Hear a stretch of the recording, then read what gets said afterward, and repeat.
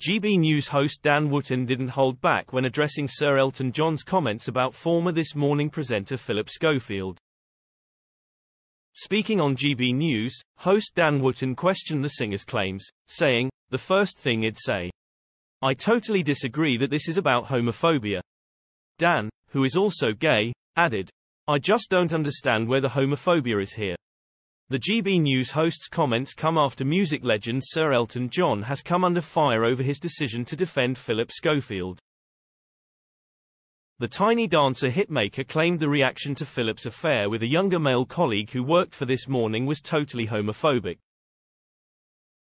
Sir Elton claimed a relationship between a woman and a man with the same age gap would not have attracted so much media attention. Sir Elton, 76, told Radio Times ahead of headlining this year's Glastonbury Festival, "I feel that the Phillip Schofield thing has been totally homophobic.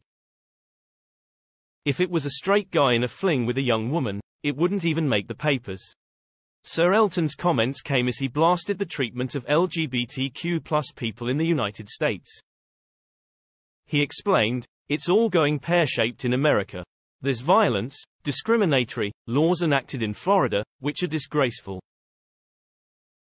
Phillip, 61, issued a statement last month announcing he was quitting This Morning with immediate effect after 2 decades on the ITV magazine show following an unwise but not illegal affair.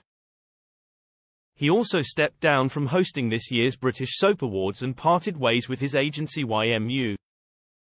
Phillip's confession resulted in ITV launching an external review and executives had to give evidence in Parliament about toxic workplace claims. Phillip's former co-host Holly Willoughby has been presenting This Morning with Dermot O'Leary and other stars in his absence. Holly addressed Phillip's exit on This Morning in recent weeks to ITV viewers, but she has not spoken about him since.